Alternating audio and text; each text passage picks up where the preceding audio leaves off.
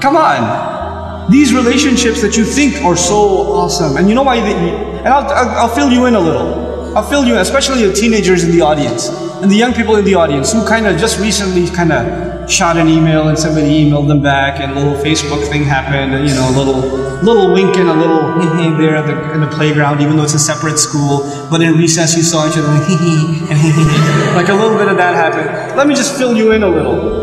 You know, all of this is a product of low self-esteem. You think you're ugly. So if a guy thinks you're cute, you're like, oh, really? I'm beautiful? You know, you have low self-esteem. You think nobody's gonna like you, nobody's gonna want to marry you, and all of that stuff. And on the other hand, the guy, like, you know, we don't have good friendships and good relationships, and we're looking for something. And most of the guys, I don't have to tell you what's going on in your head. You and I have ijma' on this issue. The things that go on in our head. There's no reason for me to explain all of that to you, you know.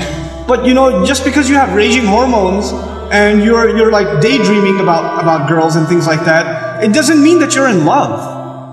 It just means that you haven't controlled your temptations yet. And you're ruining somebody's life. You're ruining an entire family. You realize what you're doing?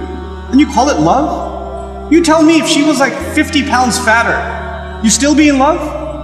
Because she's the same person, same ruh inside her jasad, right?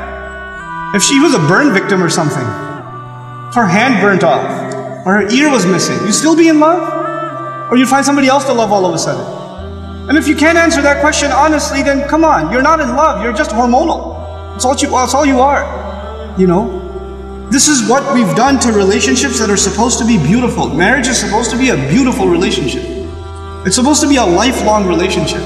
But because you're watching all of these models on TV and stupid, like, you know, women that are just throwing themselves at men and all this stuff, and you've developed this delusional concept of what it means to have love in your life.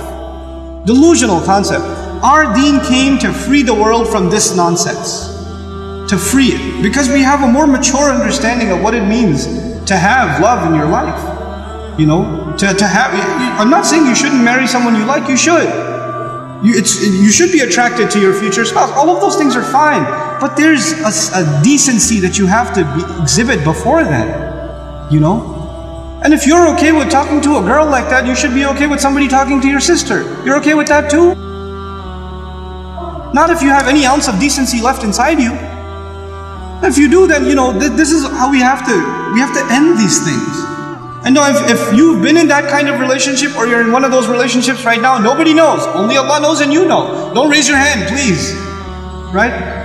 What I'm saying, you're like, oh, after today's lecture, I have decided I no longer want to be your friend. You know, don't even write that, because even then you're looking for a response. You're kidding yourself. And then you're checking, did she write back? Yes, we should no longer be friends. And then you'll write back, you're right, we really shouldn't be friends anymore. And then she'll write back, yeah, never again. And then you're still doing it. Just stop, just cut it off. Just cut it off. It's not good for you.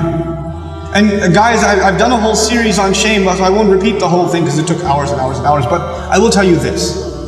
It's okay to be attracted to a girl. Allah put that in you. You're not evil for finding a girl beautiful. It's not haram for you to feel that way. You have to control it though. You have to control yourself.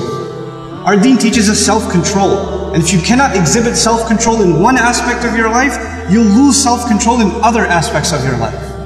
Same thing for you. Same thing for you. Control yourself. Control your giggle. Control your overly friendly demeanor in certain situations.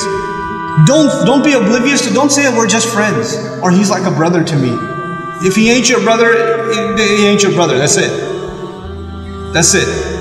Either he's your brother, you share a mom, or he's not. And that's the end of it.